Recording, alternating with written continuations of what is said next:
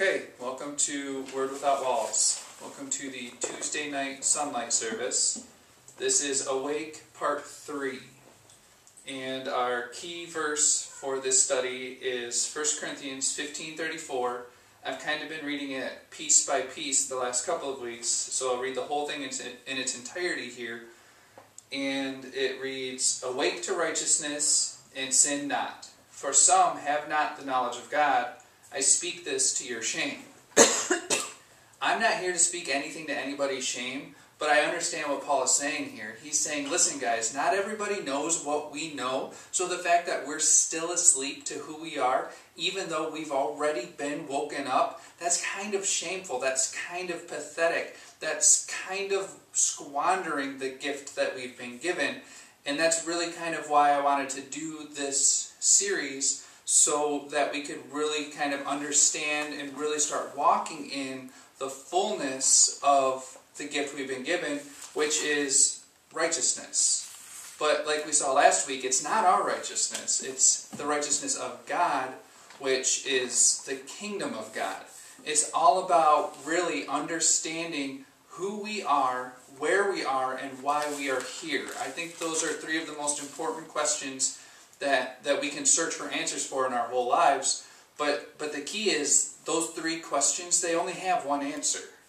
Who we are is Jesus. Where we are is the promised land, which is Jesus. And why we are here is to experience the love of the Father, which again is Jesus. It's all Jesus. He is the meaning of life because He is life. So when we stop looking at righteousness as something we do, and we start looking at righteousness as something that we are, I think it's going to make it a little bit easier for us to stop trying so hard to wake up, and to realize that, as we're going to see tonight, and I think hopefully what we saw in week 1 of this series, is that we wake up by letting the day star, Jesus, who's already in our heart, arise in our heart. It's all about what's inside of us really coming out of us, coming through us, being filled with the fullness of what we've been given, which again, what we've been given is Jesus.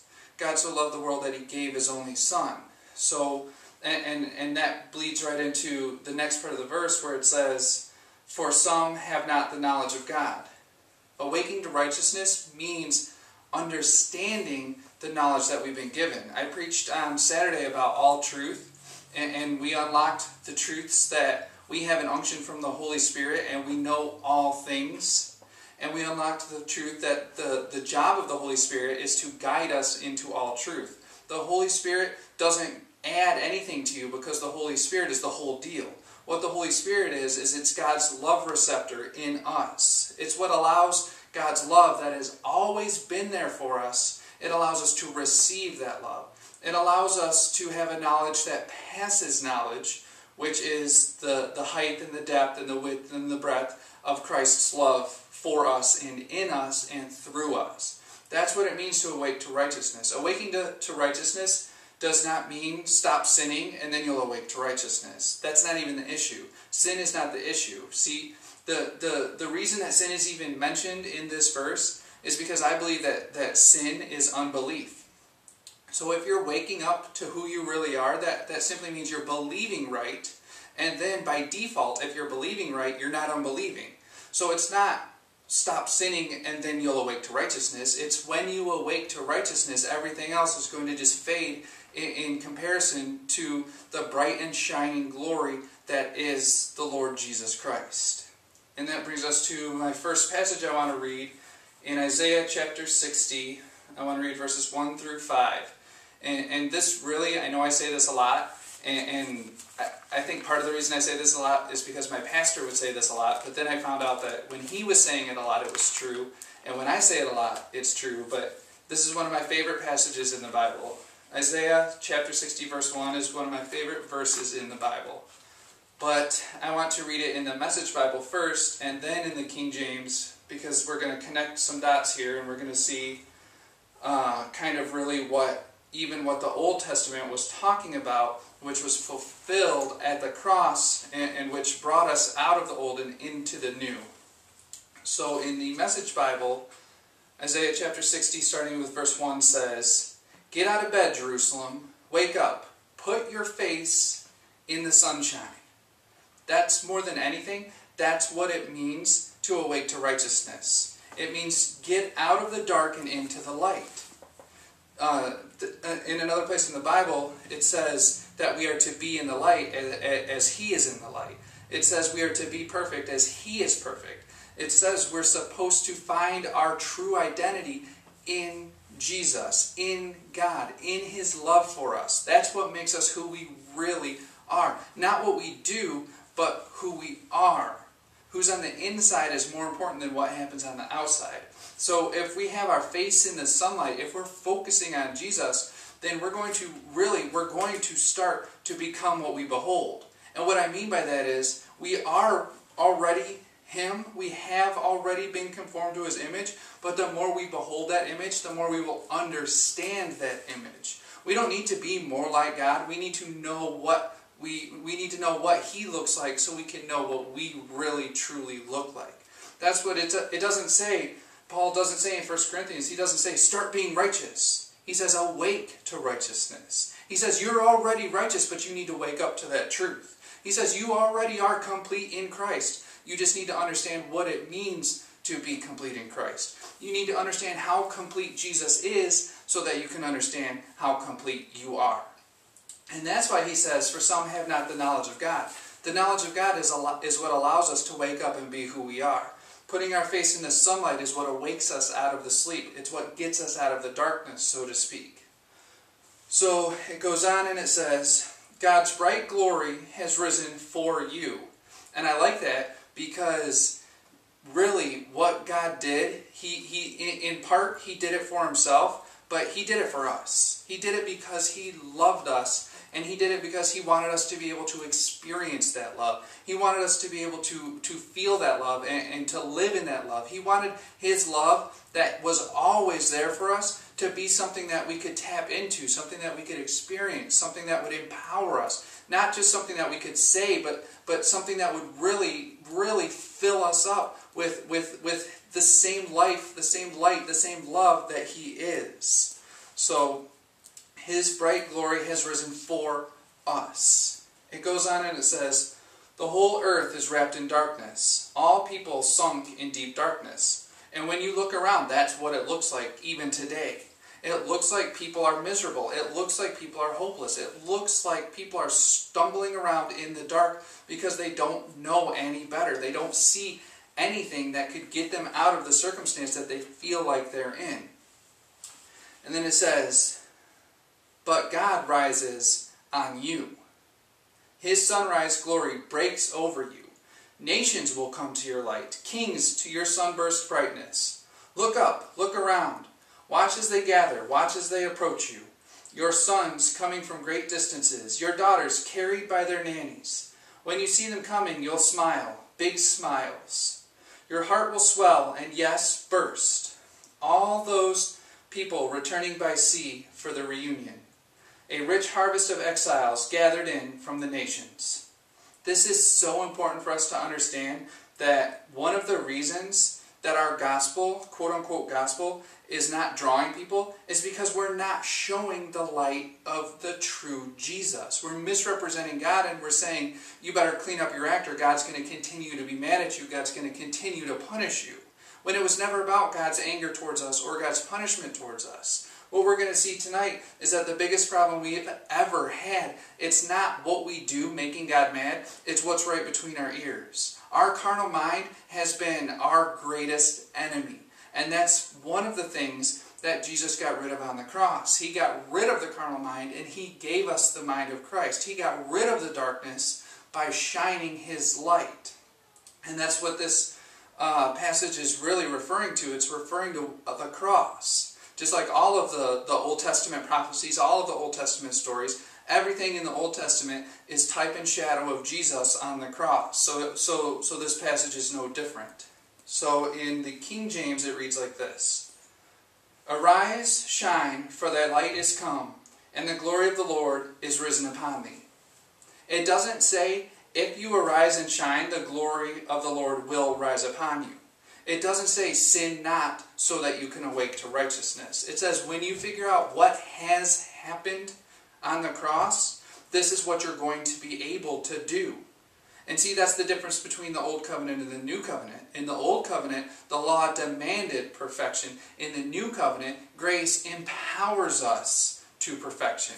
In the New Covenant, we can be perfect because He is perfect and He lives in us. It's all about us resting, stop trying so hard to be somebody else, and just realizing who it is that lives in us. Who it is that's living in me is the sunlight, the S-O-N light. That's what's in me. Jesus said, I am the light of the world. And He also said, you are the light of the world. And the only way that works is if it's the same light. And the only way that works is if Jesus took His light and put it in us. So again, it's not about what you do, it's about who you are. It's not about what you do, it's about what Jesus did on the cross. The glory of the Lord is risen upon you. Thy light is come. This is talking about what happened on the cross. This is talking about where we are, not where we need to get to. We don't need to get to anywhere. We're already where we need to be. We just need to see it clearly. We just need the light to shine so we can understand that it's not dark. We can understand that I may be in the world in one dimension, but I'm not of the world because I'm the kingdom. And if the kingdom's in the world, guess what wins? The kingdom wins. If greater is He that is within me than he that is in the world, then again, guess who wins? Jesus. If the fire in me is hotter than the fire that I'm in, I don't need to worry about the fire I'm in. I can go into a fiery furnace and there can be 3 men in there, and then my enemy can look, and look, there's a 4th man in the fire, and this pagan leader, he says, that guy looks like the Son of God. How in the world could he know what the Son of God looked like unless it was absolutely undeniable? And that's what Jesus is in us. And that's what we're going to get to again. That's why everybody runs to us when the light shines. See, when we present a gospel of get right or get left, when we present a gospel of an angry God who's out to get you, that's not going to make people flock to the Lord. It's going to make people run from the Lord. That's going to present a God that people are not interested in. But if we understand His true face and we see it in ourselves and we show it out of ourselves, when we just plain straight love people because of how loved we are, that's going to get people to come. Because guess what? More than anything else, man's appetite is to be loved. That's what we all want at the most base level. We want to be loved. We want to be accepted. We want somebody to tell us that we're okay. And that's what God did on the cross. He said, you're okay. I have cleaned you. I have washed you. I have presented you to myself as a bride without spot, wrinkle, or any such thing. I did all the work, and now you get all the benefits. So if God did all the work, we ought to really stop trying to do all the work. It's either finished or it's not, and I believe it is finished. And that's what we're talking about here. The ability to rise and shine comes from the light inside of us. I can't arise by myself. Adam fell asleep, and before the cross we were all in Adam. We didn't have a choice. But in the exact same way, on this side of the cross, Jesus rose up. And because I'm in Him, I rose up too. I didn't have a choice on that one either. So that's what we're looking at here. It says in verse 2 of Isaiah 60, it says, For behold, the darkness shall cover the earth, and gross darkness the people. But the Lord shall arise upon thee, and His glory shall be seen upon thee. This is what we really need to understand. As dark as it seems, Jesus is the light. Whatever problem you have, Jesus is the solution. It doesn't matter what it is. Even what we're going to see, even if we're trying to talk about enemies, what we're going to see is that Jesus took care of it. He fought the war to end all wars. He got rid of the fight. He got rid of the struggle. He got rid of everything in the world that wasn't Him. He's a consuming fire, and He burned away all the chaff, and all that remained is that fire, that love that feeds on itself and expands as we get so full of it that we understand that we can't contain it.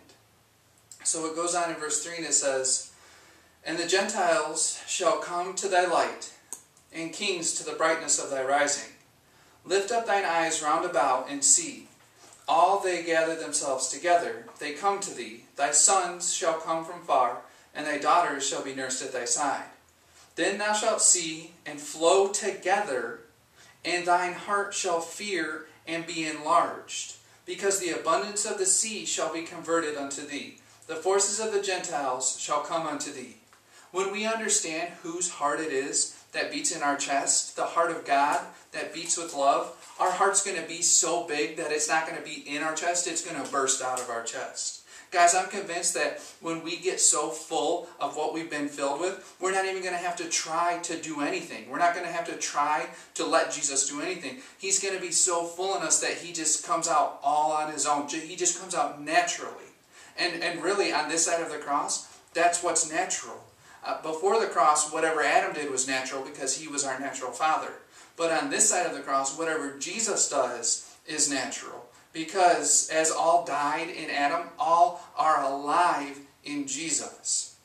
So again, it's not about what you do, it's about where you came from, it's about who you are, it's about whose DNA you have, who your daddy is. It's not about what you're doing on the outside, it's about what God did on the inside. That's where this all flows from. That's where this all comes from. It comes from the heart. It comes from flowing together. It comes from unity of spirit where again, I don't even have to try to line up with you, because if I'm lined up with God and you're lined up with God, we're automatically lined up with each other. And then I don't have to worry about it because God's got it covered. And that's what He did on the cross. Is he literally took care of it all. He got rid of everything that could keep us from Him. Because again, the problem is that we were running from Him. And that's what we're going to see again in a minute. We thought God was mad at us and we didn't want punishment. We didn't want to deal with that. So even way back in the garden, Adam hid himself from the presence of God. The presence of God didn't go anywhere. The presence of God is everywhere. So how could it go anywhere? How could you leave His presence unless you're hiding from it? But that's the problem we find ourselves in. We say, if God's mad at me, then you know what? I better stay away from church until I get right with God, or you know, I better clean up my act. But guys, you can't clean up your act, and you don't need to, because Jesus cleaned it up. And when we see that, we will start to be that. And when we understand the work that He did, we're going to stop trying to finish the work. All we have to do to enter in, as we saw last week, when God made a covenant with Himself, He said, I'll include you in this covenant through your faith. That's our only work, and that's what Jesus said in another place. The work of the new covenant is to believe that Jesus is the Son of God, to believe that He is who He says He is, to believe that He did what He said He did, and to believe that it means for us what the Bible says it means for us. And what the Bible says it means for us is that Jesus became sin so that we could be made the righteousness of God. So once again, that's not what we do, that's who we are. We're not just living in the kingdom, we're not just living out of the kingdom, we are the kingdom. So I wanted to read that one backwards. I usually read the King James and then the Message, but I think the King James Version takes me right to my next point, which is in Genesis chapter 1, and what we're talking about in Isaiah, what we're talking about when we're looking forward to the cross, darkness and then the light. And that's exactly what it says in Genesis chapter 1. Genesis chapter 1, starting with verse 1, in the King James it reads, In the beginning God created the heaven and the earth, which the heaven is your mind and the earth is your body. So in the beginning God created you. It's a big, eternal, universal story, but it's also a specific individual story. And the earth, or you, was without form and void, and darkness was upon the face of the deep. This is where most of us really, honestly, truly still are. Even a lot of Christians are still in this place where it's too dark for us to see how things really are. It's too dark for us to see who we really are. We're still sleepwalking through our lives. Just in the same way that Adam died when he ate of the tree of knowledge of good and evil, we've been walking dead men this whole time because we don't know the life that's inside of us. And if you don't know that you've been given a gift, there's no way that you can partake of that gift. If you don't know who Jesus is in you, then you're going to continue to try to find that love somewhere else. But you're not going to be able to find it. There's only one thing that can make the darkness flee, and it's the light. And that's what it says, as it goes on, it says, And the Spirit of God moved upon the face of the waters. So even when it was dark, God was still there. That's why Jesus could say, I will never leave you nor forsake you. Jesus could say, I've been with you the whole time, you just didn't know it.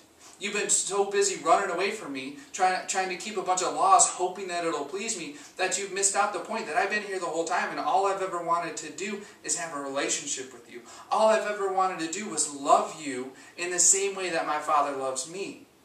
To show you that as we are married, as we are one flesh, as we are together in this, then the Father's love in Jesus is the Father's love in us. That's what makes this whole thing go. That's what makes this whole thing work. And here it is in Genesis 1 verse 3, it says, and God said, let there be light, and there was light. When God speaks, this is what He says. This is absolutely the first recorded time in the history of history that God ever said anything. Most people say God spoke the world into existence, but that's not what the Bible says. It says He created the heaven and the earth. And then when He spoke, what He said was, let there be light. When God spoke the Word, which is Jesus, which was with God in the beginning, and which was God in the beginning, when God spoke that Word, He released Jesus into the universe. Or again, if we're looking at this from an individual point of view, He released Jesus into us. And again, that's what happened on the cross.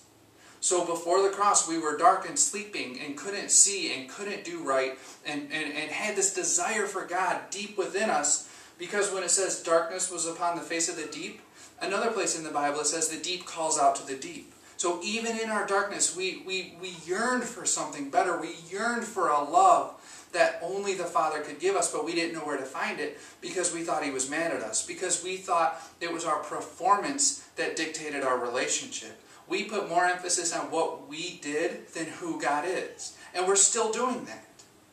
But God had a different plan.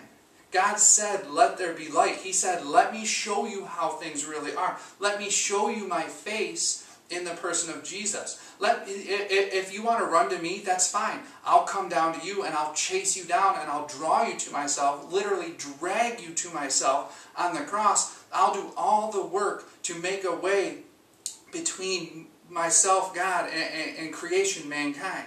God said, I'm going to do it all because you can't do it. And really, at that point in time, we didn't want to do it. We wanted something that made sense to our carnal minds, where we could say, okay, if I do good, then I'll be blessed. If I do bad, then I'll be punished. That makes sense to human beings, but that's not God. God is good all the time because God is love all the time. God does not love. God is love. That's not a characteristic of God. That's the definition of God. So what we see here is, in our darkness, He gave us His light. Wherever we were at, whatever pit you were in, wherever you think you're at right now, it's not bad and getting worse. You just aren't looking at it clearly. Because if you're looking at anything other than Jesus, you've missed the whole point of existence. Eternal life is knowing the Father and the Son. That's what we are here for. We are here to be loved by God, to be in relationship, to be in fellowship with God. All throughout the Old Testament, God says over and over and over again, He says, I will be your God and you will be my people. That was God's heart cry. Our heart's cry was somehow, somebody, please love me. And God was saying, I already do. But I got to get you to see that. I've got to get you to stop looking at me the wrong way so you can stop looking at yourself the wrong way, so that we can enter into a relationship.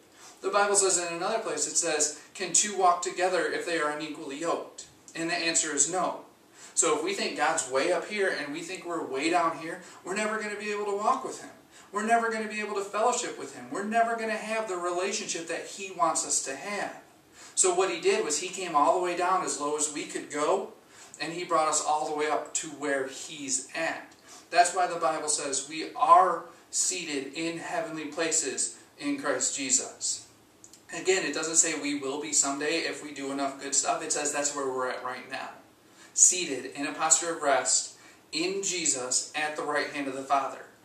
Equally yoked, cleaned, washed, all of these things, transformed, all of these things. What it means is we are now Jesus, because He became us and then died and then rose again. See, I really want to try to help people understand that Jesus did not come to improve you. He came to remove you and fill you with Himself. And once he did that, then what else do you need? Now you've got it all, and now you know you've got it all. And that's what the Holy Spirit does, is it guides us into all truth. It explains to us all things that we already know, which again is the love of God. So in verse 4, it says, "And God saw the light, that it was good, and God divided the light from the darkness." God made a distinction between day and night. He made a distinction between awake and asleep. He made a distinction between the living and the dead. He said, listen, there's two options. And on the cross, he made the better option available to us. He said, you know, I set before you life and death, blessings and cursings. And he said, choose life. He said, I'm not going to force life on you, but I'm going to make it available. And if you want it, just let it shine, because I'm putting it in you. I'm planting that seed, that incorruptible seed in you, but it's up to you what you do with it. If you want it, it's yours. Now, it's again, I've been referencing this verse a lot, but that's why Jesus says in Revelation, I stand at the door and knock. He's not going to barge his way in, but if you answer the door, if you just really start to believe, if you wake up to what is true, then you can start to enjoy all of these things that are culminated in the person of Jesus. So in the Message Bible it reads, first this, God created the heavens and earth. All you see, all you don't see. Earth was a soup of nothingness, a bottomless emptiness and inky blackness. And again, I think that's how we feel most of the time. We feel this bottomless emptiness inside of us. We feel this hole that we don't know how to fill. Solomon wrote a whole book about it, trying to find life under the sun. And he came to the conclusion that all is vanity. Because under the sun, you're not going to find what you're looking for. You can only fill that God-shaped hole inside of you by being in the sun. S-O-N. And again, what we need to understand is that hole was filled on the cross. You don't even have to fill it. You just have to believe that Jesus did what he said he did. You just have to believe that we are where we are, who we are. You just have to believe that God loves you. And then his love becomes real for you. So it says, God's Spirit brooded like a bird above the watery abyss. God spoke, light, and light appeared. God saw that light was good and separated light from dark. So again, and to be clear, the darkness, it also came from God, but there's a difference between something coming from God and something being of God. Because the Bible says in another place, it says, all good and perfect gifts come from the Father. So even though we understand that God created everything, and he created everything for purpose, on purpose, and by purpose, at the same time, he also created something better, a more excellent way. And really, he didn't create a more excellent way. He is the more excellent way. So when you see the world or the natural, and then you see the kingdom or the super, what we understand is that God elevated us to a supernatural state, to being more human than human. And again, that's what Jesus was. Jesus experienced life on a level that most of us can only dream of. But the trick here is that we can have it because he gave it to us. That's why the promised land flows with milk and honey. That's the best quality of life that you can have on every level. Eternal life is not just about length of days. It's about having so much life every day that how many days you have is not even the issue. So again, it's not what you have or what you do, it's who you are, it's who lives in you. It's having that life in you so that you can truly live, so that you can walk in the day. So now I want to shift a little bit and focus on the fact that our biggest problem, I believe, with awakening to righteousness is that we don't think we're righteous. We cannot believe that we are the righteousness of God. And in Psalm 68 verse 1, it says, "Let God arise, let his enemies be scattered." And I won't say I always had a problem with this verse, but I always wondered about this verse, because I wondered who in the world could be God's enemy. Who in the world would God have to worry about? And I understand that he fought for the people of Israel all throughout the Old Testament, but again, those were the people of Israel's enemies. Those weren't God's enemies. So this verse always kind of just it made me kind of raise an eyebrow and be like, let God arise and his enemies be scattered. What are we talking about here? What we're talking about here is Colossians 1:21, which says, "And you that were sometime alienated and enemies in your mind by wicked works, yet now hath he reconciled." We thought we were God's enemies. Right from the jump. Adam thought, I've sinned, God's mad at me. He's good, I'm evil. That's what Adam knew. That's the tree he ate from. In Adam's mind, he thought he was God's enemy. And that's what it says here. It says, we're sometimes alienated from God and enemies from God in our minds by our wicked works. We let what we do influence what we think about God. When really what we need to do is we need to really let who God is influence what we do. We need to take it the other way. We're always looking at things backwards. We think the kingdom is upside down and backwards, but really the kingdom is right side up and frontwards. And we've been going about this backwards the whole time. We've been stumbling around in the dark saying, man, I really screwed up. God must be mad at me. When God was saying, if you knew who you were, maybe you wouldn't have screwed up. If you knew how much I loved you, maybe you wouldn't be looking for it in other places. And maybe you wouldn't be sowing seeds to the flesh and reaping corruption.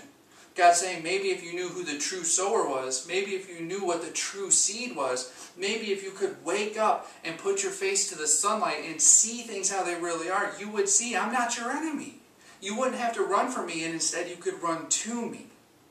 So that, I believe, is the enemy that Psalm 68 verse 1 is talking about. And when God arises, that's the enemy that gets scattered. Not you and not me, not our wicked deeds, but our mindset. Our carnal mind that is at enmity with God is what flees. The darkness is what flees in the light that is Jesus. How we see God clearly will dictate how we react to God. And again, if you see him as an angry dictator, you're probably going to run away from him because you probably think, look how terrible I've acted. Look how mad he has to be at me.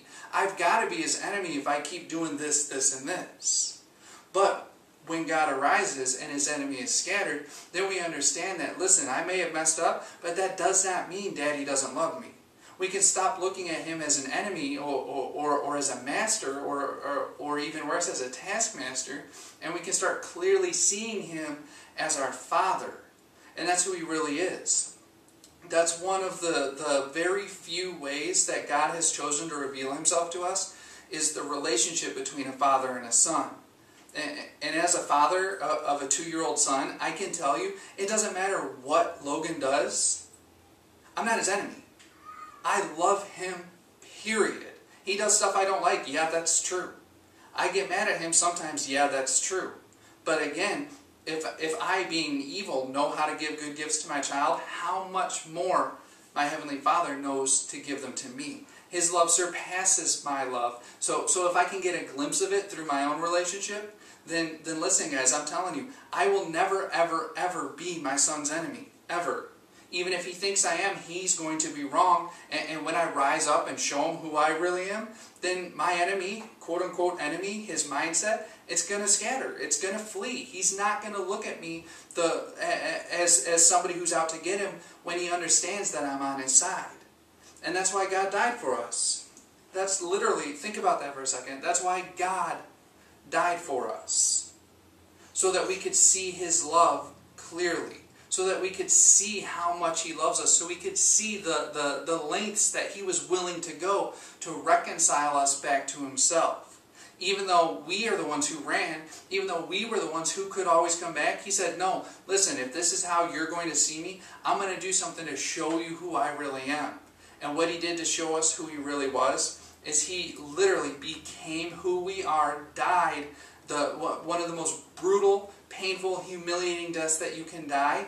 And then he rose again, and he gave us his life. He didn't want us to have regular life. He wanted us to have resurrection life.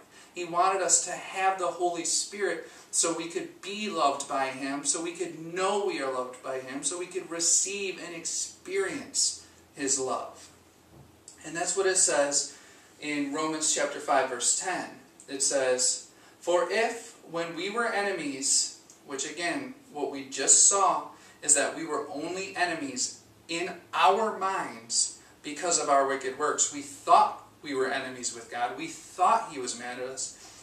If when we were enemies, we were reconciled to God by the death of His Son, much more being reconciled, we shall be saved by His life. See, most of the time we look at our salvation and we look at it from the point of view of, I was saved by God's death. I even hear people say this all the time. They say, well, God died so you could have a life. And guys, that's not true. Jesus died on the cross not so that you could have a life. Jesus died on the cross so that you could have a death. In the book of Hebrews it says, it is appointed unto man once to die and then the judgment.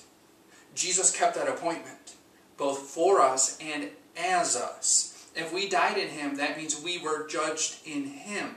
That's where our righteousness comes from. Not anything that we did, not anything that we can do, but who He is and what He did.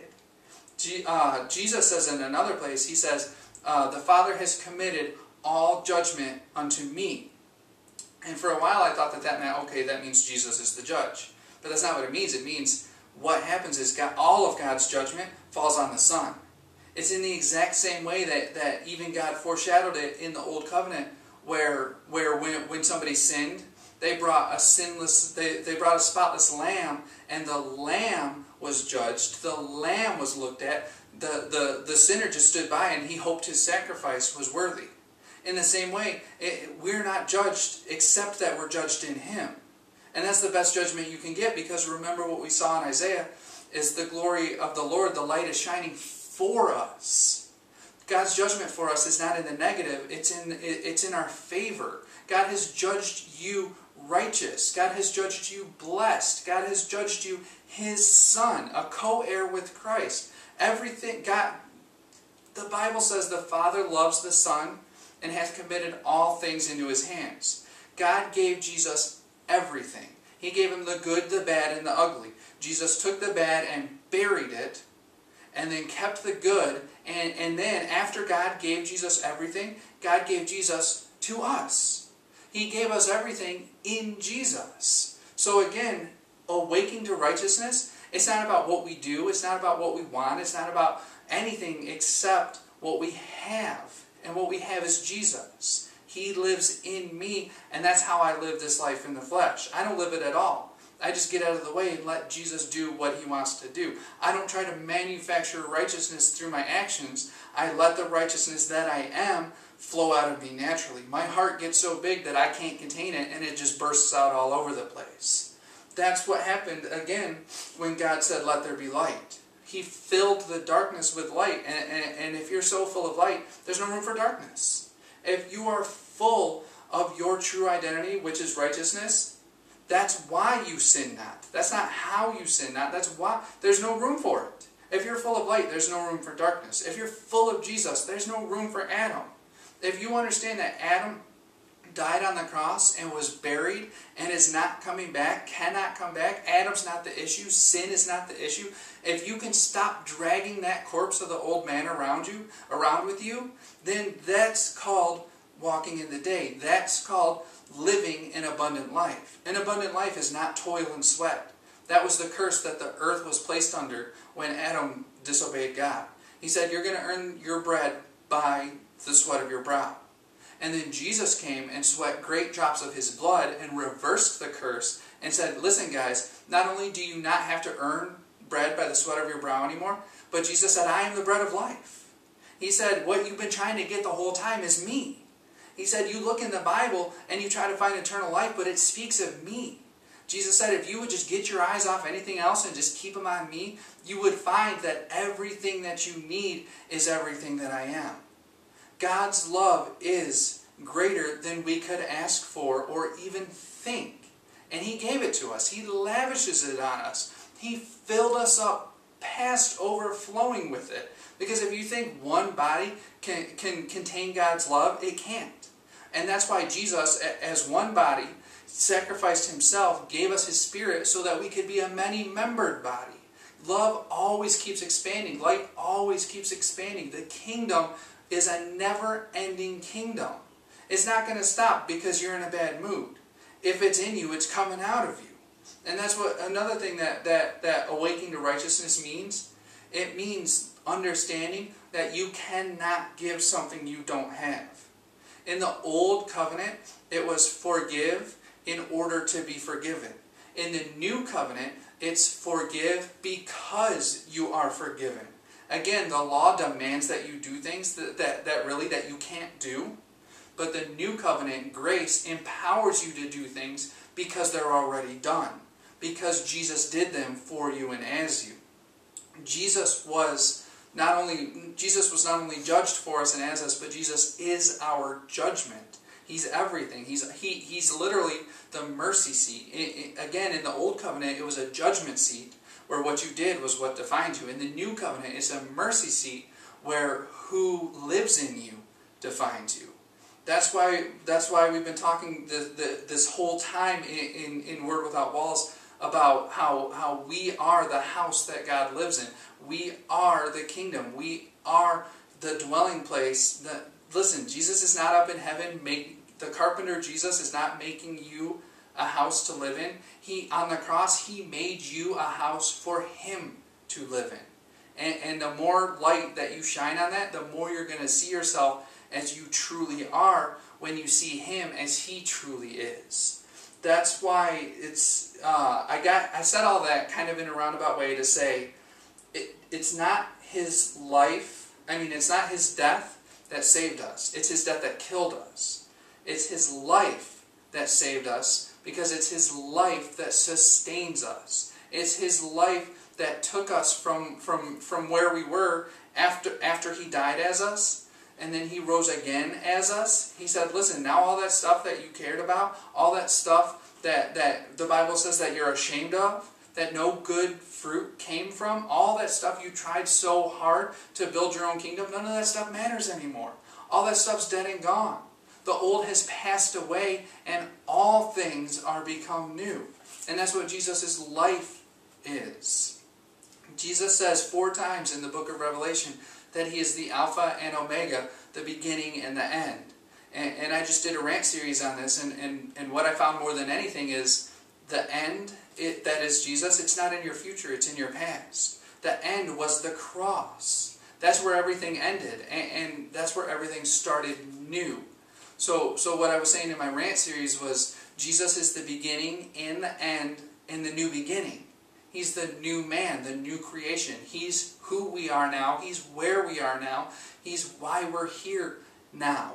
To experience the love of the Father. To awake to righteousness. To stop trying so hard to be somebody. And to just rest in the truth that we're already Him. We've already arrived. We're already awake. So if we'll stop sleepwalking, we can really enjoy how great it is to be awake. And that's what it says in Romans 5. It says, when we were enemies in our minds, He died to kill that mind. And He gave us His mind, the mind of Christ, the heart of God, the Holy Spirit. He gave us a new way of seeing, a new way of thinking. He gave us, in the Song of Solomon, it talks about having dove's eyes, which means seeing with the Holy Spirit. And then a little bit later, it talks about being the dove. So first you see it, and then you be it. It's a progression or a maturing process where you're learning about who you are, which is what the New Testament writers, what they talked about more than anything is the knowledge of Christ. We don't need any more Jesus. We can't get any more Jesus. He gave us all of Himself. So what we need is knowledge of what we have. What we need is knowledge of who we are. But again, it's not a head knowledge, it's a heart knowledge. It's a knowledge that passes knowledge. It's the knowledge of love, which only comes from the Holy Spirit, our love receptor, which is what allows God to say what He's always said, which is, I love you, but it allows us to hear it. It allows us to see God clearly as a loving Father rather than as an angry taskmaster. That's what awakening to righteousness does. It's not changing things, it's just waking up to how things really are. It's not getting me out of the world and into the kingdom, because that happened 2,000 years ago. I don't need to get anywhere. I don't need to get anything. I just need to figure out what I have, what I am, where I am. I just need to be able to look in the mirror with an unveiled face, with a face that doesn't have a stone or the law or anything, any mindset, any thought. In John's letters to the churches, he described the Antichrist as anything or anybody that denies Jesus, period. So that's the enemy. The thoughts in our minds that say Jesus isn't who he said he is, that Jesus didn't do what he said he did, and that we're not who Jesus says we are. That's the difference between day and night. That's the difference between light and dark. That's the difference between a lie and the truth. If Jesus is all truth, then anything other than him is a lie. Period. If Jesus is the light, anything other than him is dark. So again, what God did was he took us when we were dark and he gave us the light. And he said, here it is. If you want it, you can have it. If you want it, just let this mind of Christ that's in you be in you. If you want it, you already got it. You don't have to do anything to get it.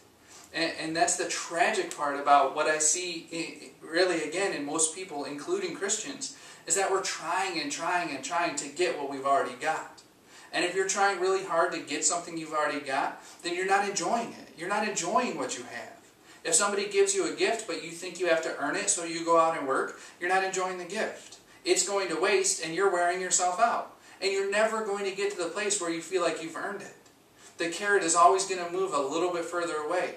There's always going to be one thing you lack. Because again, if you're trying to earn something that you already have, that's impossible. You cannot earn a gift. Paul says in another place, he says, if you have to earn it, it's not a gift, it's wages.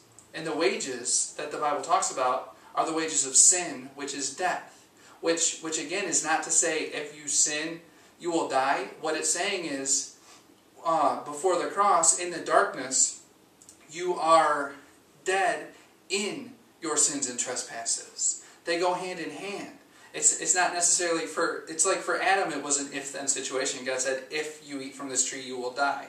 And because of that, we were born dead. We were born in sins and trespasses on that side of the cross. But again, that's what Jesus came and did away with. He did away with that whole mindset of good and evil. He did away with that whole mindset of enemies. That's why the Bible says, if God is for us, who can be against us? Who can be his enemy? And if there is an enemy, which is an Antichrist mindset, which is thinking that we're an enemy, let God arise, and his enemies will be scattered.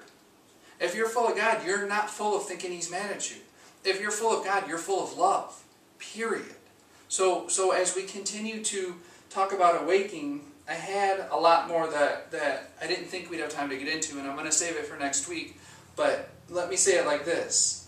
To set up next week, 1 Corinthians 15:26 says, the last enemy that shall be destroyed is death. So again, when we're talking about an enemy, when we're talking about a mindset, when we're talking about thoughts towards God that are not accurate about God, that's death. And that's what we're going to look at next week. We're going to look at the fact that Jesus came to wake us out of sleep. Jesus came not to make bad people good. Jesus came to make dead people alive. And that's what he did on the cross. And that's where I believe the last enemy was destroyed. But we'll look at that next week. What I really want to hit for tonight is we awake by letting God arise. And when God arises, his enemies are scattered. When we were enemies, he reconciled us back to himself by his death.